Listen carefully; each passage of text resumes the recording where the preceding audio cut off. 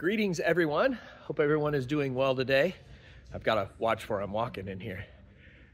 So as you can tell by the title of the video, I want to talk today about some essential things to know or think about before you come shopping for a camper. So things that might help you out, not only make it even less stressful than it already should be, but better equip you to make an RV camper purchase. So these are going to be in no particular order. I'm just kind of going to wing it. I will timestamp everything so you can pick and choose what you want to learn about, but let's jump right into it. Like I said, no particular order. But the first one that definitely comes to mind, and I'm sure it does you as well, is budget. What is your budget for buying a camper, RV, whatever you want to call it? I can only speak to Walnut Ridge, where I'm at. When you come in and you come in for the first time, we're going to give you, or we're going to do an interview with you. We're going to ask a lot of questions to kind of narrow down. We have 66 acres of campers here, so we're going to kind of narrow down your focus. And one of the key things we're going to ask for is that budget, whether you're looking at total price or whether you're looking at monthly payment. So for instance, we're in this 2024 Hideout 269 DB. You're looking at a sale price of $23,995 and a monthly payment of $249. Like I said, I can only speak to Walnut Ridge. I can say, though, that when I'm at the RV shows, I do see price sheets at all the other dealerships, and they do show you the sale price as well as that monthly payment. A little caveat, make sure you pay attention to any additional fees, hidden fees that are going to be tacked onto that. For instance, here, that price you see is the price you pay, period. Nothing more, nothing less, that's what you pay. But that's something to pay attention to. So yeah, budget, have that in mind before you ever get to the dealership. The next one that comes to mind as an essential you should know before you arrive at a dealership, and this one maybe not as important as some of the other ones, because a good sales consultant is going to help you figure that out. But what type of camper are you looking at? So for instance, are you looking at a travel trailer like this Passport 268BH? Are you looking at a large toy hauler like this Valor 37V13 to haul all of your toys? Which, I say toy hauler, is also a fifth wheel. So are you looking for a fifth wheel, toy hauler, travel trailer, or are you looking for something really small, such as this Luna, or maybe perhaps a hybrid, which would be a travel trailer toy hauler like this, and I forget what model this is, the Explorer, Intech Explorer, Flyer Explorer. So it's kind of a nice idea to think about what kind of camper you and your family want. You know, just a second ago I said no particular order, but I'm kind of finding that this one that I'm getting ready to share with you might be your number one most important one, and that is tow capacity. I shouldn't even say most, a lot of customers that come in already have a tow vehicle and they're looking for a camper to pull behind that tow vehicle. We do have customers that come in and they purchase a camper and then they go get a tow vehicle that fits that. So I've seen it both ways there. When you're looking at tow capacity, it's very important because we're in this beautiful Flagstaff fifth wheel right now. It's 8,500 pounds, I believe. You're going to be really upset if, say, your tow capacity is 7,000 pounds and you walk into something like this and you fall in love with it. Unless you're willing to trade in your tow vehicle or trade up your tow vehicle. So knowing your tow capacity is really important. I know when my wife and I first started, we bought our first camper. We weren't sure where to go to find that information, and I believe we had a GMC Sierra at the time. Most manufacturer sites, if you go on there and you chat with them, or they'll have a VIN lookup, and they will actually tell you the specific weight of or tow capacity of your vehicle. There's also tow capacity calculators on a lot of the different websites. We have one on ours where you can look up your actual year, make, model, because, and it gets really confusing, not all trucks are equal. It depends if it's four-wheel drive, if it's not four-wheel drive. Lots and lots of factors in there for each and individual model. So knowing your tow capacity is very, very helpful, because not only is it going to help the sales consultant narrow down what you're going to go look at, but it's also going to keep you from falling in love with something that you cannot tow.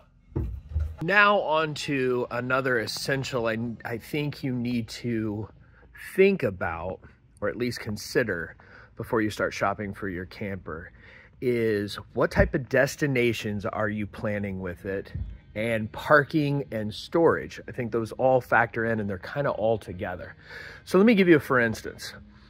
My wife and I go to a lot of the state parks, and there are some state parks where it is almost impossible to get a big fifth wheel like that Cougar in there. Now, maybe a smaller fifth wheel like this Flagstaff Classic. What is this one? 281 RK, maybe. Most travel trailers fit in there perfectly fine. And I say that you can't fit in there. There are some of them that physically do not have the space to accommodate larger fifth wheels, toy haulers, or even maybe some of your bigger travel trailers. Another thing to consider is, are you looking at being permanent at a campground, or maybe you own a lake property, or you're buying a lake property? Because then you could look at, and I don't have any of them here in the showroom, but then maybe you're looking at a destination camper where you're actually taking it, parking it, and it has all of the size and the amenities of home, but it's a camper. Maybe you're looking at something like that, or maybe you're campground hopping, and I would say the vast majority of your campgrounds, if not all of your campgrounds, can accommodate just about any size camper that you're looking at. So it's nice to think about what you plan to do with your camper before you come in and buy. And like I said, here we do an interview, and that is actually one of the questions. What do you plan on doing with your camper? Another one to consider is, what amenities are you looking for? I think first and foremost, the most obvious would be sleeping. How many people do you need to sleep in your camper? And something to consider on that is not only your immediate family, but you're going to find, this could be a good thing and a bad thing, you're going to find that you'll have friends and family that want to come camping with you, want to spend time with you. I know my wife and I actually take our camper on vacations down to like Gulf Shores, Florida, Destin, places like that. And it's nice to have that extra space if like our adult son and his wife, or a couple of our friends, want to go and have a sleeping area for them. So you need to think about not only the immediate family, but also maybe possibly the extended family. Or you just say, hey, if I don't have room for them, they can't come stay with me. And to piggyback off that, you know, think about, do I need a bunk room, which is actually its own separate room in the camper, which, like for my, like I said, adult son and his wife, is perfect. It's giving them their own private space. They can put all their stuff in there. I can close the door. I don't have to look at the mess. You can think about that with teenagers as well. Or if something is simple and it's down in front of me, you can't see it, a pull-out couch, fine, because you pull out the couch, they sleep in it, that morning you get up, you put it up. But not only sleeping is important, but let's talk about cooking and prep space and serving space. You want camping to be relaxing and enjoyable. Sure, you don't want to be cooking the whole time, but I know that when we have friends and stuff together, there's nothing better than cooking a big, nice meal. You know, some steaks, some potatoes, you got corn, you got green beans, you got a mess of stuff cooking. And it's nice to have not only prep space, cooking space, but serving space as well. Maybe even a nice dinette or a booth dinette to where the family can sit and have a nice meal together. And think about, you really got to put on the imagination here, but The windows, you look out, you're surrounded by beautiful scenery, you're sitting there, you're laughing, you're loving, you're having a great time. These are all things to think about. I'm sure if you're a first-time camper or shopping for your first camper, you've heard the term glamping. I know everybody that is a camper is familiar with glamping because, let's face it, these are beautiful. I'm standing inside, what is this? This is a Brinkley Model Z 2900. Absolutely beautiful. And you have all of the creature comforts of home. You have comfortable furniture. You have a large TV. You have massive stove, residential sized fridge freezer. You've got a place over there to pull out for dog bowls. You've got your breakfast nook. I mean, they have everything covered in here. You've got your heat. You've got your AC. You've got a beautiful bedroom and a bathroom that I swear looks nicer than my bathroom at home. Think about all of these things. What will you be doing with your camper? And I will tell you this. This one's going a little long, but I think it's important. I will tell you this. Most of the time when me and my wife go camping, we're out hiking, we're canoeing, kayaking, exploring the area that we're at, sitting on the beach. We're not in the camper a lot, but we did have one summer when we went to Gulf Shores and a tropical depression blew in, and for 3 days we were stuck in the camper. 3 days with my son and his now wife, and then me and my wife. And it was nice to have the space. It was nice to have the big TV and a place where we could gather and hang out. We played a lot of board games. So think about all of these things before you ever go to the dealership, because it's going to be even less stress when you're here. We've talked about weight, we've talked about size, we've talked about amenities, creature comforts, whatever you want to call it. Another thing, and I should have probably included in the last one, but I think it kind of deserves its own category, is layout. What kind of space are you looking for? For instance, this is a rear kitchen model. What is this? This is the Cougar 260 MLE. So it's a rear kitchen. And anytime you hear rear kitchen, you're going to be looking at a massive kitchen. Look at all of the storage above and below in this kitchen. Full-size residential fridge and storage for days. You've got a nice big TV to watch. You've got a fireplace. You have a cozy spot for two. So I would consider this a couples coach. This would be great for like my wife and I. Bedroom layout. Here's your bathroom. And then you've got, which I love, king-size bed, large closet, plenty of space. Again, couples coach. So let's go in a couple more just so I can kind of show you what I mean. So this is a Cougar 2929 BHL. I can't talk. And I was talking earlier about a bunkhouse or a bunk room. Check this out. So you've got a bunk up here, which will hold 800 pounds.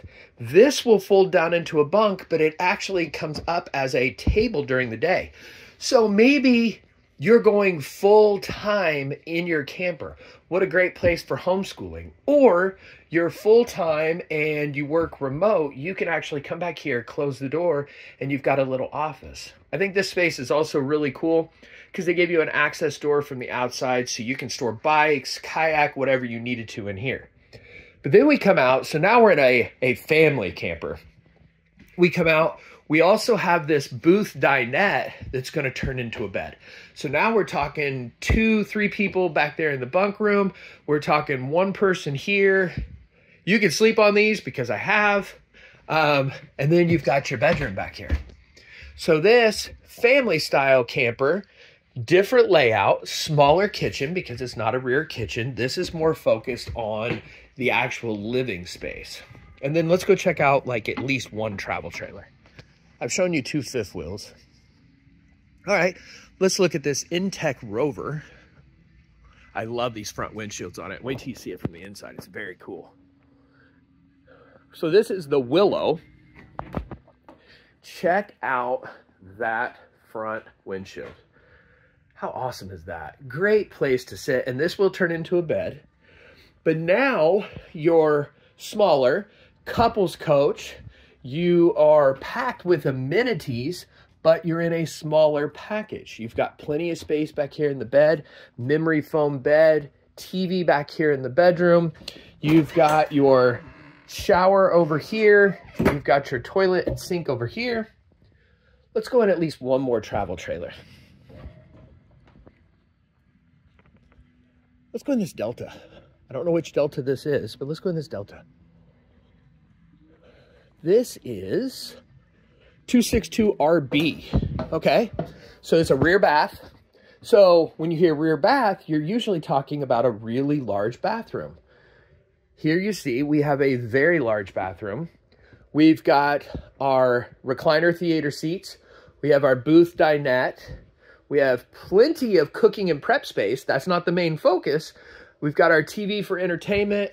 And then back here, we have our bedroom, which you can partition off and have some privacy back here. TV back here in the bedroom if you want. So it's not as important, in my opinion, to think about layout as much as it is. The layout sometimes can kind of be dictated by what we talked about earlier, which is your family size and what you plan to do with it. Like if you need a bunkhouse, then you're going to look at the bunkhouses. If you're looking at couples coaches, but my caveat to that is that when you do shop for a couples coach or a family coach, if you've looked at some of the types of campers that I'm talking about, rear kitchen, bunkhouses, travel trailers that just have the bunks out in them, it does help the sales consultant narrow down and show you exactly what you're looking for the day you come to look at it. Okay, I think I covered everything, or most things. If you have questions, drop them down in the comments below. The last thing I'm going to leave you with is have fun. Make the buying experience enjoyable. Look at a ton of campers. Again, make sure you're in your tow rating or your weight restriction. Oh, another thing I do want to point out that I didn't mention in that tow one is that when you are looking at your tow capacity, remember you need to allow yourself at least 1,000 pounds extra, and that's going to count your body weights, the stuff that you're taking, water in the tanks, and so on and so forth. So if you can tow 8,000, you don't want to buy an 8,000 pound camper. But have fun with it. Make it an enjoyable experience. Look at all of them that you want to look at. Try the beds out. Sit down.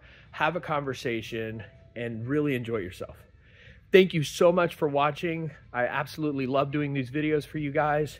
I've got another one coming probably tomorrow with essential things you need to take with you when you're first time camping.